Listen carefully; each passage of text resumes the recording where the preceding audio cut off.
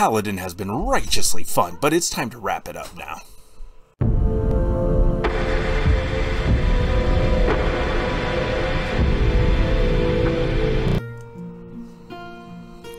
Hello everyone, and welcome back down here to the Gamer's Den with me, your host, Jordan, your master of lore and storyteller extraordinaire, here to wrap everything up for the first edition Pathfinder Paladin by talking about the general strategy and tactics for the class and this particular build. But before we get into all of that, if you're new here to the channel, go on down there, hit that subscribe button, and become a regular member here at the Gamer's Den. Or, if you've already gone on ahead and listed yourself on such an incredible roster of legendary heroes, then go on down there, hit that like button, and share the video far and wide.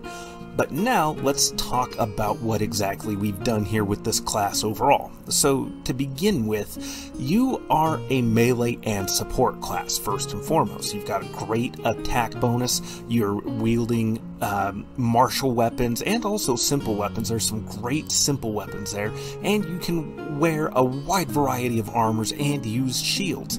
We don't get a lot of feats, but your spellcasting, aura abilities, with all the accompanying immunities to lots of status effects that you'll get, and lay on hands with smite evil for those important targets make you very effective at what you do.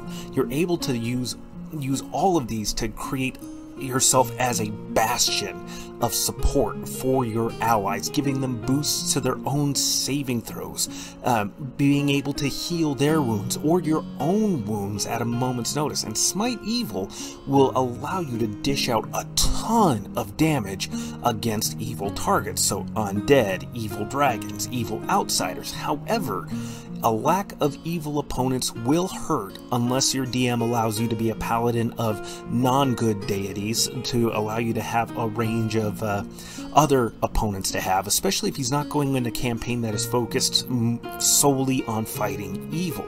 That will help quite a lot with your options, or if they just go the 5th edition route and just make that quite a bit more loose with how your smite options work. Certainly those are possible, but that's something that you have to talk with your DM about. Now, for this specific build, what we are assuming is that we are going to take Omen to make Intimidate a class skill, giving a +1 trait bonus and the ability to demoralize as a swift action.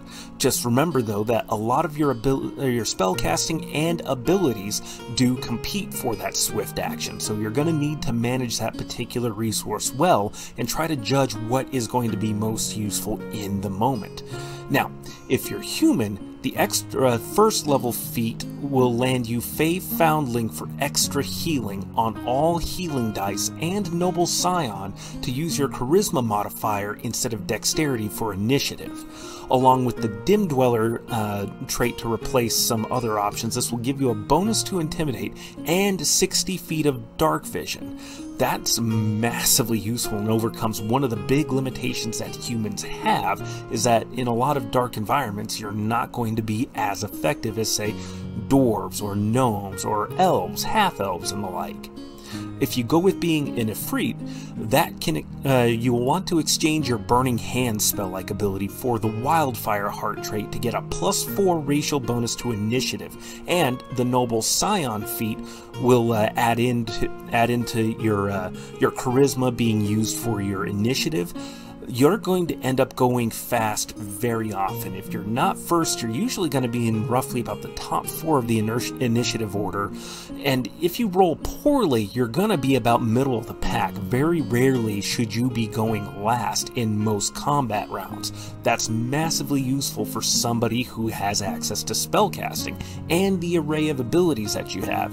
Just remember when over the equipment guide when I talked about the circlet that gives you a competence bonus to your charisma score.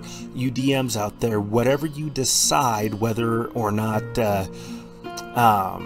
allowing Noble Scion to make initiative a charisma check rather than dex check, it probably shouldn't, but I can see the argument both ways. If you do allow that circlet to add in a competence bonus, I would specifically bar it from initiative and limit it to skill checks and the like, those kinds of checks.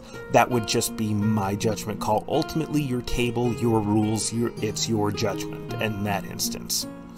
But now for the actual feats that we select and everything, feats like Power Attack and Cornigan Smash will allow the Paladin to make free Intimidate checks, and Furious Focus will help to make sure that the first attack hits, allowing you to ignore the penalties Power Attack normally incurs. And since we're using Intimidate to such a high degree with Cornigan Smash, Signature Skill and Intimidating Prowess will add significant bonuses to Intimidate. By the time you hit level 15 with no other modifiers, just adding in your Strength, Charisma, the trait bonus, and your skill ranks, and that miscellaneous modifier that kicks in for putting that first skill rank into a class skill, your Intimidate will be around a plus 22 that you're adding to your roll if you max out the skill at every level. And Signature Skill, don't forget, opens up a lot of extra abilities with the Intimidate skill. So that does a lot for you, especially if your DM approves that usage, and I would encourage you to do so just to add more utility and capabilities overall to this particular build and loadout. This is very fun and adds in just some really cool features. And of course, this isn't the only way to build your Paladin. I mean, this is just one way out of several. Certainly, as was brought up, the Paladin can make for an incredible mounted combatant. I mean, I covered that a fair bit with the Cavalier build guide, but if you take a Lance, add in Spirited Charge with Smite Evil, and the fact that you have a bonded animal companion that you can use as a mount that counts as combat trained, is a celestial creature, you're going to just get a ton of damage out of it, especially when you're using all of your different spells to buff yourself. I mean, to absolutely maximize everything. You will be ungodly powerful, especially against evil targets, if that's what you are limited and restricted to. Certainly, there's so many ways to go about playing with the Paladin, but this seemed like a great way to go about it. But what do you think?